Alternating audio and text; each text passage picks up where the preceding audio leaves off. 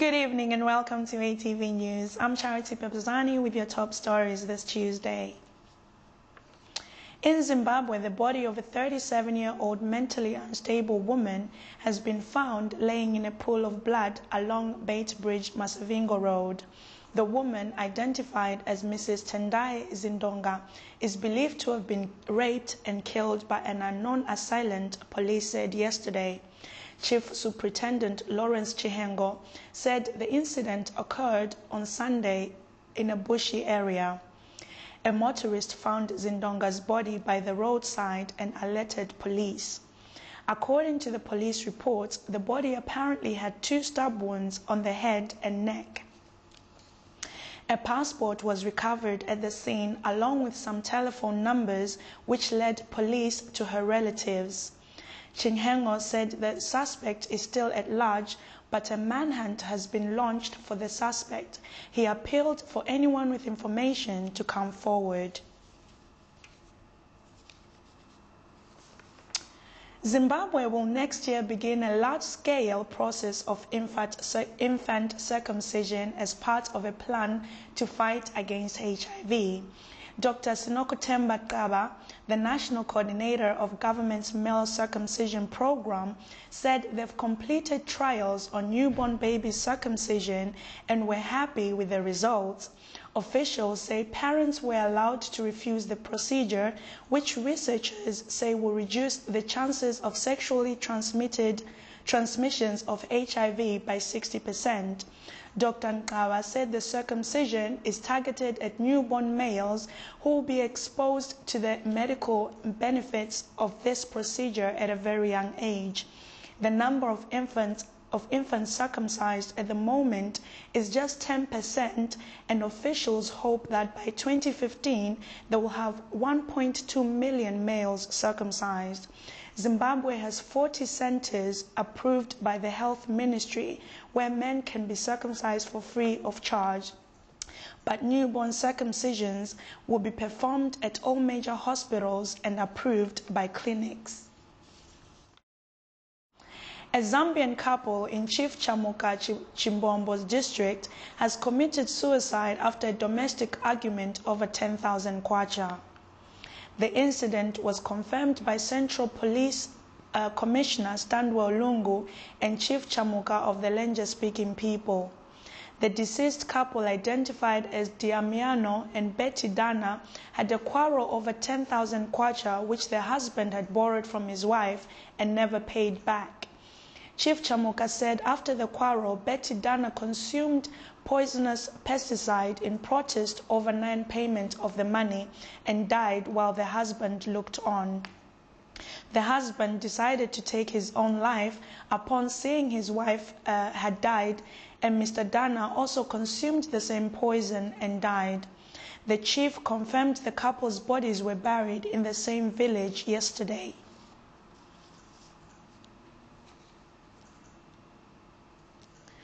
In the Mukushi district of Zambia, a 45-year-old farm worker died after a mob battered him for defiling a 4-year-old girl on Saturday. The deceased, identified as Henry Katunga, was found defiling the girl in her parents' home. Passers-by heard the girl screaming for help and mobilized and forced themselves into the house, where they descended on Katunga while he was still in the act.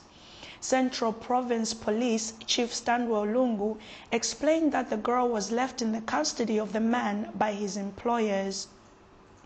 Mr. Lungu said the farm worker took advantage of the absence of the girl's parents and lured her into the house. The mob beat him to death, but no one has been arrested for the murder. Mr. Lungu warned members of the public against taking the law into their hands, adding that the man should have been handed over to the police. In other Zambian news, a protest by ZESCO casual workers has intensified. The Zambian workers are calling for permanent jobs, and hundreds are refusing to go back to work until their demands are met. Movi TV have more on this story. This place has been deserted after these workers abandoned their duties on Monday 19, 2012. The reason behind the continued work stoppage is based on a statement issued by the ZESCO Acting Managing Director, Christopher Mwemba. Project-related work and seasonal-related work. So when we have people who are working with us on such work, it is not possible at all times for us to guarantee that we'll give them permanent employment after that work is finished. The statement has not amused many of the workers. Seasonal worker, that person who's doing bush clearing, not a person who's like warming up on the if it is a shito, each and every time, shito yolema mani. Senza maezi yambi. Mairo kumberarero at different season workers. Meaning a chance season workers. But others have wondered why there have been casual workers for a long time, when the government recently stressed out that it will not encourage casualization. 18 years in this course. I did the national grid 220 kilos. Seconded by Mongo Kauma, I did that. But nowhere to assist me. Then how can I survive with my own kids? Questions may continue to rise as to why ZESCO has been engulfed in many industrial unrests related to poor working conditions. And this time, management did not have any answer or solution for the protesters, referring all queries to the press statement that was issued on Monday, the first day of the protests. It seems for now nothing can be changed concerning the plight of these workers because management seemed to have stood its ground on the matter. It's just that, unfortunate, some people perceive the fact that we do offer contracts up to a maximum of three months, after which we basically lay them off, and if the need arises, we do re-employ them and offer them a new contract. So the maximum contract period is always 3 months. It is wondered why these workers are issued with identity cards for a period of 1 year when they are given a 3-month contract. Dinus Nyarenda, Movie TV News in Lusaka. In today's special feature, Liam is discussing the issue of litter on the streets of Zimbabwe.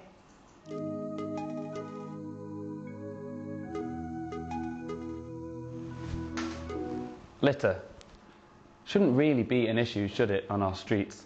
You finish what you're eating, you're done with the rubbish, and you put it in the bin. Then you get on with your day. Well, that's the theory anyway.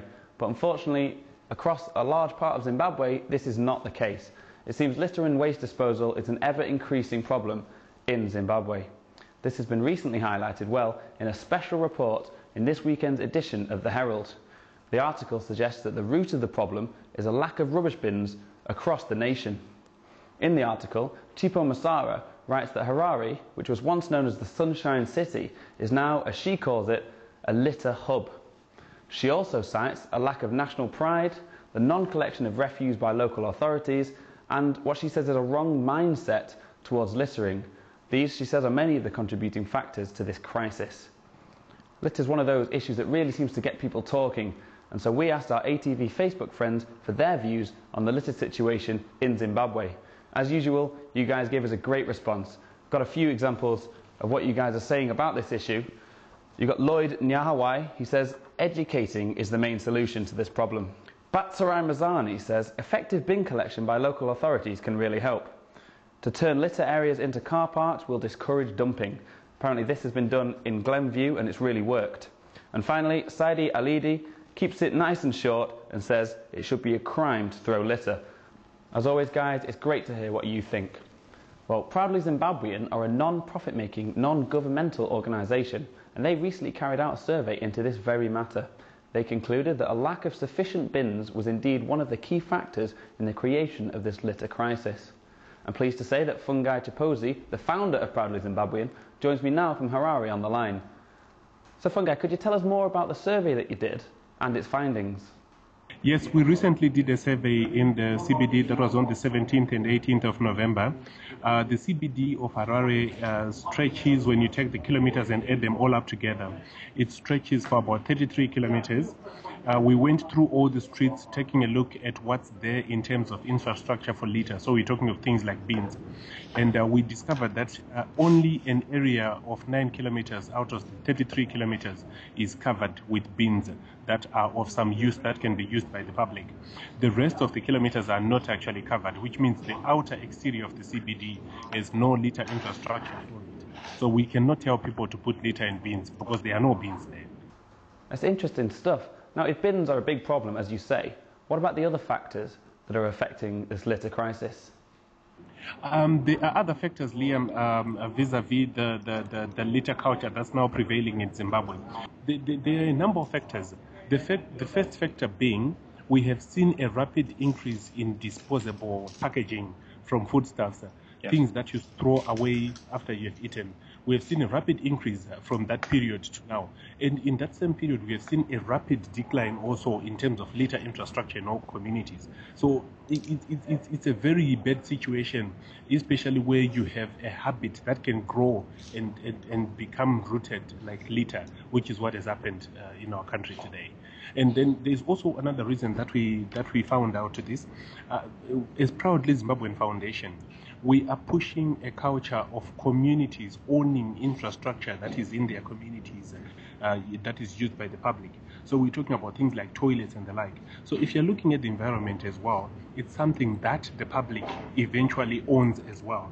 So if the public does not have an ownership element in the environment that they are living in, let it be a city, community, whatever it is, they tend to damage the infrastructure that will be in that particular environment, which means people tend to care less as well about the city because they feel, oh, Harare, it's just a city, I work there and I go home. So nobody really cares, they just litter. And if there's a problem with people's mindsets, how can you change that? Let's look at our primary school children. Let's look at our secondary school children and tertiary school children together. Let's look at communities, people that are now living in the communities that have left school. So we are talking of between 21 and say about 35.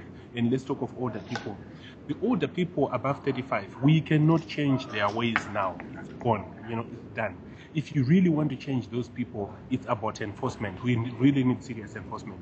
Between the other age range, about 35 and below to 21, we need enforcement mixed with education. People need to understand what are the benefits of keeping their litter well in their communities. Well, another person who has a strong view on this issue is Nigel Mugamu. Nigel, who we've spoke to many times on this show before, is the founder of 263 Chat, a Twitter-based forum that discusses important issues in Zimbabwe.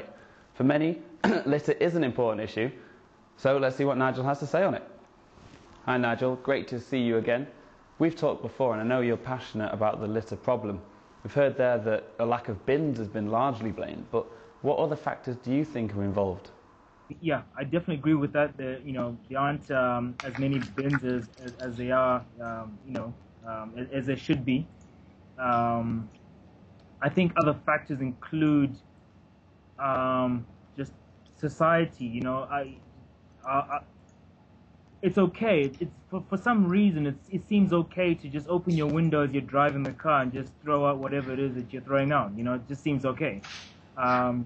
It seems okay to there isn't a bin around, or there is a bin over there, maybe 50 meters away, and then just think, you know what, I'm going to throw it right here. I've spoken to people who personally think by littering they're creating employment. Really? Yeah, and that's sort of like, what?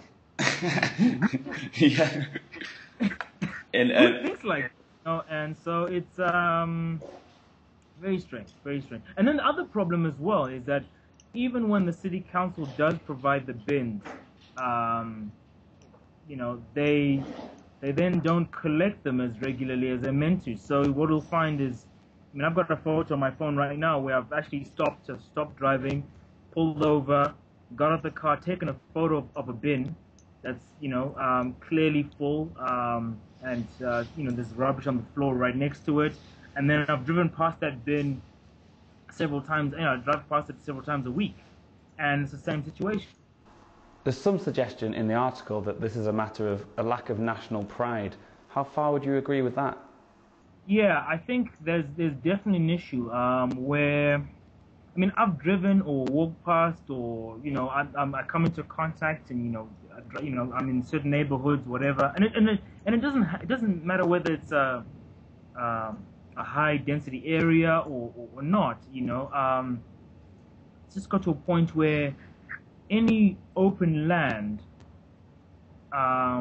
people will just dump stuff, and you're right. I've been thinking about that as well. Is it because we're not as proud of Zimbabwe as we used to be, or do we not just care? To me, if I live right here, and then 20 meters from where I live, I'm dumping stuff, surely that says something about the way I feel about my area and my home, doesn't it? And do you think this is going to become a real talking point on your 263 chat? Definitely, yeah, no, definitely. What I wanted to do is, I'm glad you mentioned, the people that you've spoken to, because I need to sort of rope them into what they're doing and, and their work, because, this is certainly one of those ones where and this is why 263 was created, so that we can solve this problem. I think there's something that we as a community can actually do before we start blaming city council and everybody else. I just think that there's got to be a shift in the way we think and the way we do things. So we've heard from a lot of guys there who really want this situation to improve. They think there's education that needs to happen, communication, the council needs to get its act together and get more bins available, and hopefully this litter crisis can be resolved. After all, it's easy, isn't it?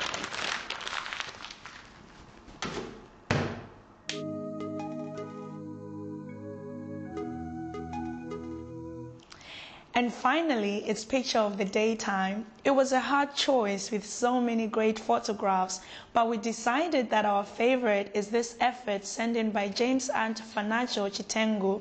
Keep them coming in, guys. Thanks for watching ATV this evening. Join us again at the same time tomorrow, and have a good evening.